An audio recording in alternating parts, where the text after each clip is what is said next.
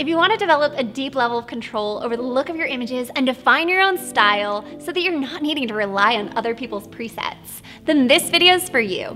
Most photographers avoid curves or don't have a fundamental understanding of how it works, but the tonal curve is the single most powerful editing tool you can add to your arsenal. So let's quickly look at how to think about curves in a way that will give you more control over your images, and towards the end, I'll share how I personally use it to color my images and mix up unique looks for each shoot. When you look at your basic adjustments, you have highlights, shadows, whites, blacks, and then moving to the tone curve, you have other terms for what seems like the same thing, as well as your point curve adjustments. This can quickly get confusing, so let's talk about how programs like Photoshop and Lightroom are thinking of these things. So here's a photo from a real wedding I shot that was also an editorial featured in Destination Weddings magazine. This is closer to the original with some subtle brightness and contrast adjustments. And when I'm talking about tones, it's easier to explain from a grayscale image, so we'll convert this to black and white. This helps to look at our image in terms of darkest areas to brightest areas. And if we simplify, this is how Lightroom and Photoshop thinks of these tonal ranges. Bringing up curves to illustrate, you have your blacks, and these are the darkest parts of your image with the farthest point on the curve representing a pure black. You have your shadows, which are dark but have a wider range in tones than the blacks.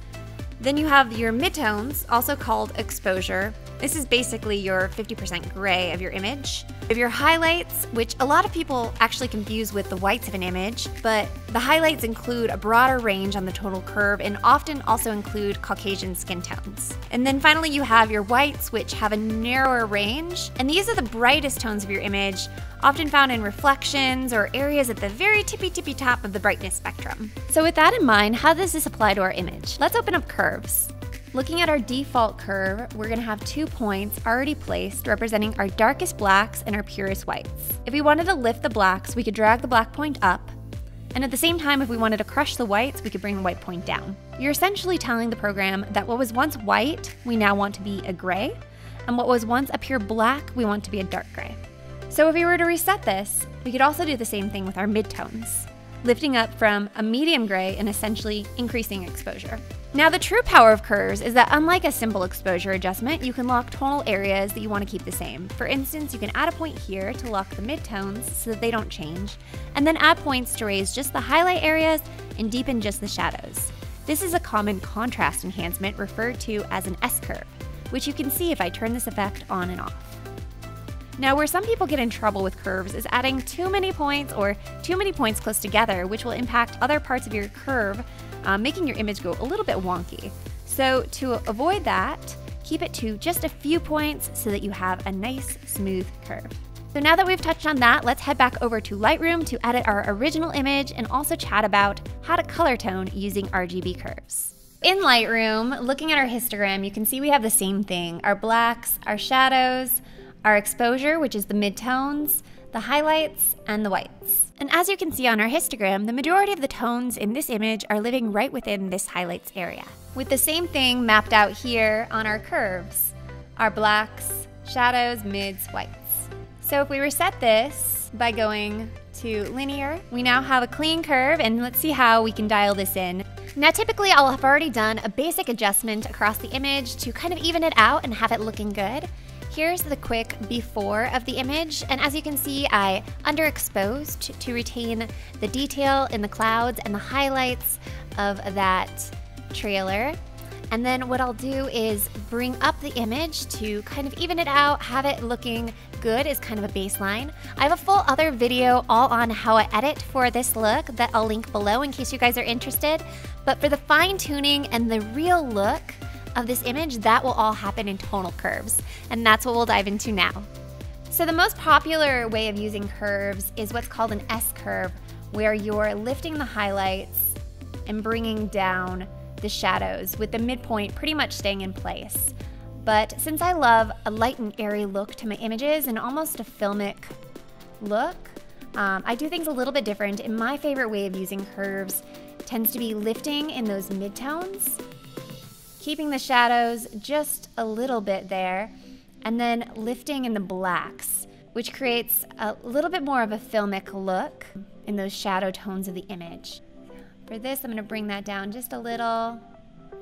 There we go, and I think that's looking pretty good. So from here, I'll usually come into the color channels, and we have red, green, and blue for our RGB channels. Now, when thinking about how to use curves for color toning, it's helpful to think in terms of how an image works. Every image is made up of 3 channels of color: red, green, and blue, that add together to create every single color in your image. But to truly understand how to control your colors and curves, it's important to visualize the color wheel and know the opposites of each color.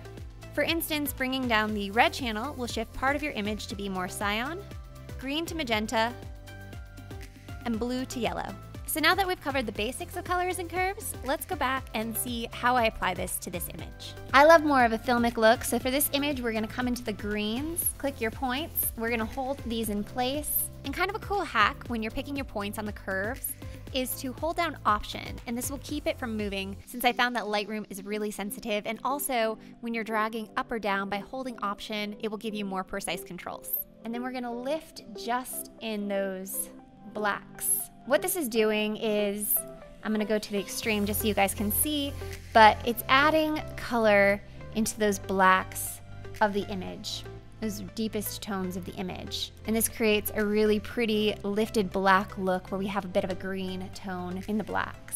I'm then gonna come into my blue channel and do the same thing. And for this, I actually want to warm her up just a little bit. So I'm gonna add a couple control points here, and then I'm gonna bring the mid-tones down just a little bit to add a little bit of warmth to her skin. We're pulling it towards the yellow tones. And then we're gonna go up in our shadows, just a hair. Subtlety is really good for this. Let's bring that down just a bit. So it's just getting the blacks of the image. And there we go. Here's a quick before and after.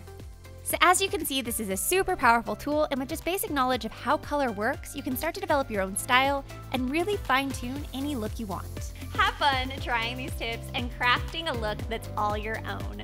If you enjoyed this video, tap that little like button below to show some love, and Bella and I will see you next video.